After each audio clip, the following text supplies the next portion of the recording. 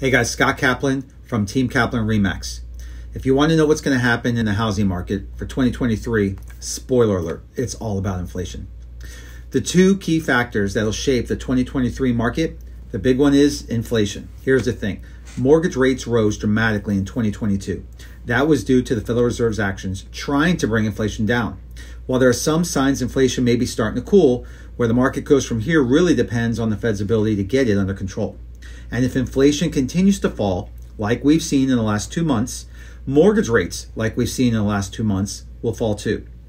Honestly, if there's anything we all want right now in real estate, it's more stability and predictability. If inflation eases, we may see that with mortgage rates, but plan for some volatility in the meantime. Remember, 2023 is going to be all about inflation.